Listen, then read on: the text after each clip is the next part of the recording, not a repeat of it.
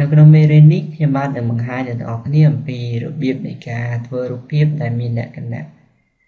ខ្មៅងងឹតឲ្យទៅជាភ្លឺច្បាស់ជាងមុនបាទ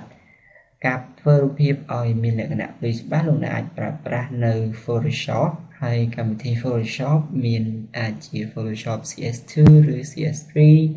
ឬ CS5 ការដែលខ្ញុំបាននឹងប្រើប្រាស់នៅ Photoshop CS5 ជាដំបូងសូមបើកចូលកម្មវិធី Photoshop នៅក្នុង Photoshop CS5 គឺមានទ្រង់ទ្រាយបែបនេះហើយដើម្បី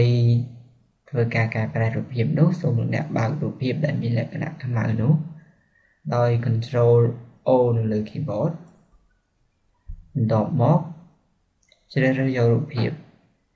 ដែលលោកអ្នកត្រូវការយកមកកែប្រែប្រសិនបើលោកអ្នកមិនឃើញរូបភាពនៅត្រង់នេះទេលោកអ្នកអាចចូលទៅរករូបភាពនោះដោយចុចលើ desktop ឬទីតាំងណាមួយដែលរូបភាពនោះត្រូវបាន save បន្ទាប់មកទៀតសូមចុច double click លើរូបភាពដែលលោកអ្នកចង់ធ្វើការកែប្រែពេលដែលចុចមកលោកអ្នកសង្កេតឃើញថារូបភាពនេះគឺមានលក្ខណៈខ្មៅបន្តិចគឺពិបាកមើលហើយអញ្ចឹងដើម្បីធ្វើឲ្យវាភ្លឺជាងហ្នឹងសូមលោកអ្នកចុចនៅលើពាក្យថា image ដែលមាននៅត្រង់នេះបន្ទាប់មក adjustment បន្តមកទៀតជ្រើសរើសយកពាក្យថា curves ដល់ពេលលោកអ្នកចុចយកមកនៅជម្រើស curve នេះហើយលោកអ្នកអាចធ្វើការកែប្រែពន្លឺបានដោយចុចឲ្យចេញជាសញ្ញាបូកបែបនេះឬហើយចុច1បន្ទាប់ពីចុចជ្រើសរើសហើយ Photoshop នឹងអាចអនុញ្ញាតឲ្យលោកអ្នកធ្វើការកែប្រែពន្លឺបានតែលោកអ្នកចុចឲ្យជាប់នៅលើចំណុចនេះរួចហើយទាញ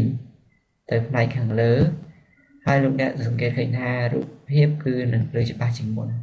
លោកអ្នកទាញយកពន្លឺណាមួយដែលលោកអ្នកចង់បានថាតើចង់បានឲ្យរូបភាពនឹងទៅពន្លឺប៉ុណ្ណាបន្ទាប់ពីរូបភាពភ្លឺល្មមដែលលោកអ្នកចង់បានហើយសូមលែងម៉ៅវិញរួចហើយចុច OK ដែលមាននៅត្រង់នេះបើសិនបើលោកអ្នកមិនចង់បាននៅពន្លឺបែបនេះទេអាចចុច cancel វិញនោះ Photoshop នឹងមិនធ្វើឲ្យរូបភាពនេះភ្លឺបែបនេះទេបើសិនបើ OK ហើយអាចចុច OK បាទដល់ពេលនេះលោកអ្នកបានរូបភាពដែលភ្លឺជាងមុនលោកអ្នកអាចចុច Control Z នៅលើ keyboard នោះលោកអ្នកនឹងឃើញរូបភាពពេលដែលពីមុនមិនទាន់កែប្រែហើយបើចង់បានរូបភាពដែលកែប្រែហើយចុច Control Z ម្ដងទៀតនោះរូបភាពដែលបានកែប្រែពន្លឺហើយវាមានទ្រង់ទ្រាយបែបនេះហើយចុច Control Z ម្ដងទៀតលោកអ្នកនឹងឃើញរូបភាពពីមុនហើយ Control Z រូបភាពដែលបានកែហើយរូបភាពណាដែលគ្រាន់បើជាលោកអ្នកអាចជ្រើសរើសយករូបភាពនោះបន្ទាប់មកចុច File ហើយ Save As ដើម្បីធ្វើការ save រូបភាពនោះនោះជាការស្រេចលោកអ្នកអាចដាក់ឈ្មោះផ្សេងណាមួយដែលលោកអ្នកត្រូវការ